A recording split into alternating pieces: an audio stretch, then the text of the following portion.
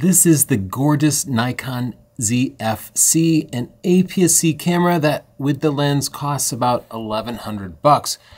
We're gonna review it, but I don't know what we should compare it to. It's definitely an assault on Fujifilm and their APS-C cameras, right? And it's a dead ringer for the Fujifilm X-T4, but the X-T4 costs like $1,600 for the body alone. And then there's the X-T30, which is almost the same price as the ZFC, but that's 4 years old, and I know people get mad if I review it against an old camera.